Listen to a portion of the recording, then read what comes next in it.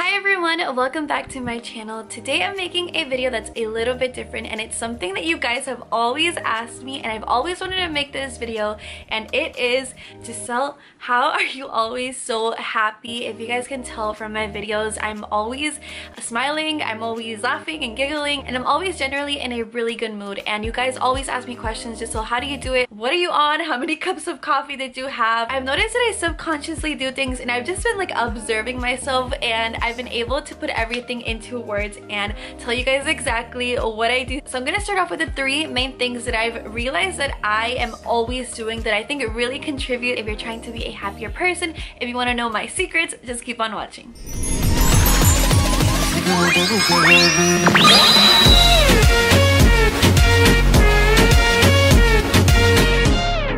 Number one, music. I am always listening to music. Here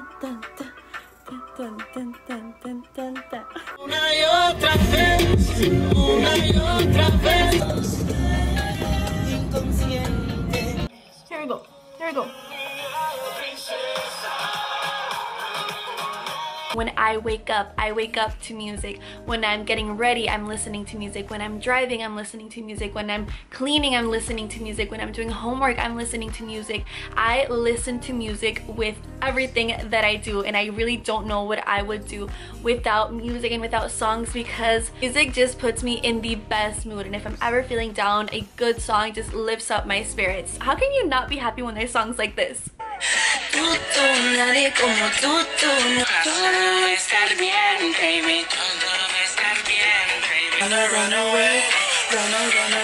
If you are not listening to music, what are you doing? This is the number one booster to just being happier and just in a better mood overall. And number two, this is something that is also very essential. All of these are very essential, and it is having something to look forward to always. And this doesn't have to be something huge. It doesn't have to be that one vacation you take a year. Something you look forward to that just, when you wake up, you know it's coming up and you're excited for it. Whether it's literally like going to the movies on Friday, going out to eat with your friends this weekend, or a show that you love to watch. For me, it's like, I know this weekend I'm gonna go out with my friend Bertha, or on Friday I'm posting a video. On Wednesdays I have my school club meetings. Anything that puts a little like pep in your step and that you get excited for. And try doing this weekly. Little things count, and those always make a big difference. And number three, this is something that I've gotten way better at, and it is do not stress over things you cannot change. And this could be a test you took. Let's say you got a really bad grade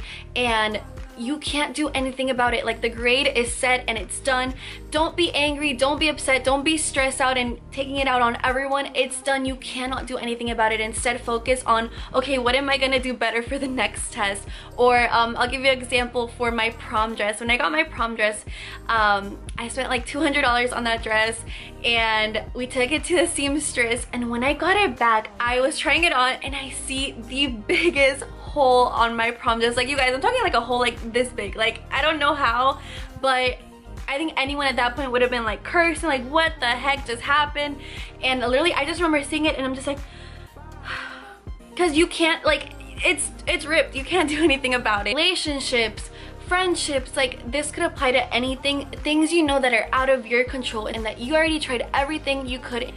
Keep calm, take a deep breath, and just keep on going. Those are the three main holy grail rules that I've noticed I live by, and they really help out. And now I'm gonna give you guys just little tips here and there that I also do in my life that help out a lot. So the first little tip I have for you is surround yourself with good people. Not negative people, not judgmental people, people who talk a lot about other people. I've noticed the people that I'm very close to, it's a small group of people, and it's always been this way, because the people in my life that are really close to me, those are amazing people that I have, and they're so great and they're so kind. They're not tearing me down, they're not making me feel excluded, they're not making me feel any way that's bad about myself. And when you stick with people that have the best interest in you, it really makes a difference in just your overall mood, because when you are with someone that's always very down and complaining all the time, that energy is gonna rub off onto you, and that's gonna affect you and bring you down as well. So when you surround yourself with good, happy people know that's gonna boost your energy, and you're gonna,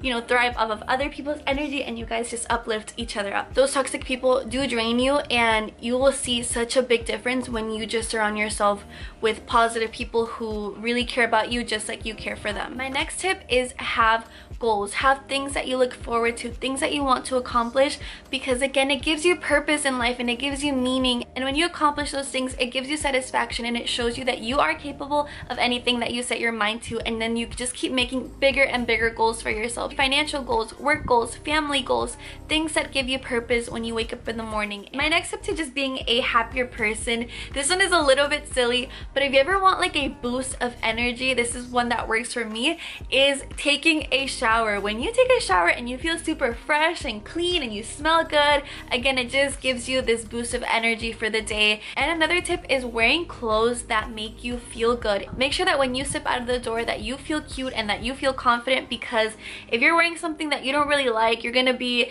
out and about like, oh, I hope no one sees me right now, I don't look that well. But when you take the time to really like groom yourself and, you know, get ready for the day, you're gonna have that confidence to go out and do your thing, even if that means waking up a little bit earlier in the mornings. If you know that taking your time like doing your makeup or doing your hair really makes you feel good, then take the time to do it, because it's gonna make a difference in your day.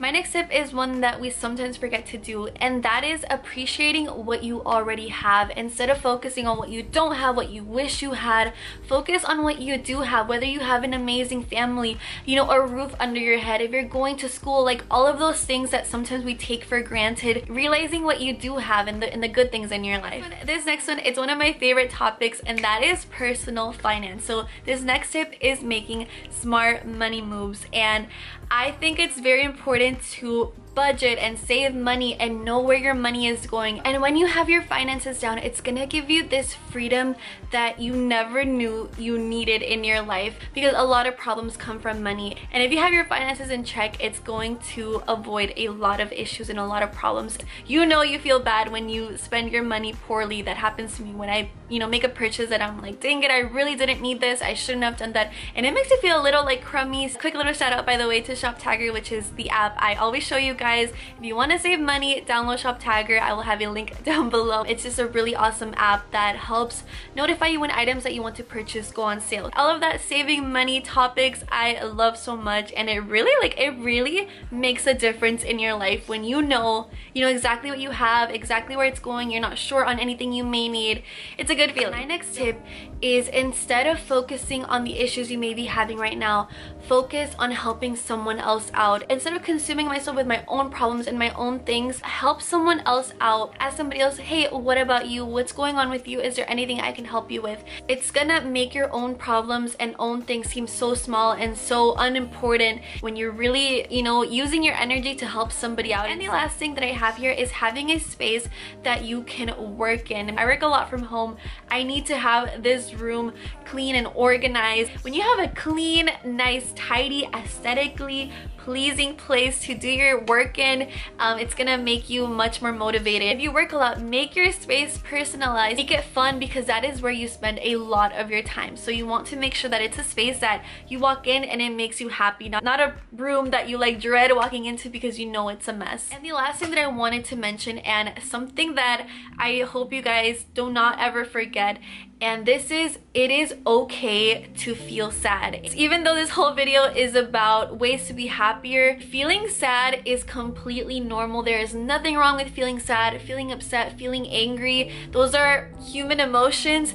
It becomes a bad thing when you let those things consume you and you let those things affect your everyday life and the things that you need to get done. Even for guys out there who may be watching this video, sometimes they feel shameful when they feel these type of emotions, because that's just not a way that society tells men that they should be. So I think it's good to remind yourself that it is completely okay to feel sad. I feel sad, believe it or not. I get sad, I get frustrated, I get angry and upset about things, and that is okay. Just do not let it consume you. Don't let it, take over your life, because that's when it can become a really bad thing. You have things that you're looking forward to, things that you're working on, goals for yourself. It gives life so much more purpose, and it makes you a much happier person. Be someone that you know you would want to hang around with. I'm a big believer that the energy you give out, that's the energy you will get back. I think those are all of the tips that I have for you guys. Let me know if you want me to make similar videos like this in the future. I really enjoyed just like talking to you guys, especially about topics that are more in-depth and more personal like this. Give this video a thumbs up if you enjoyed it, and subscribe to my channel if you're new here. I love you guys so much, and I will talk to you guys really soon.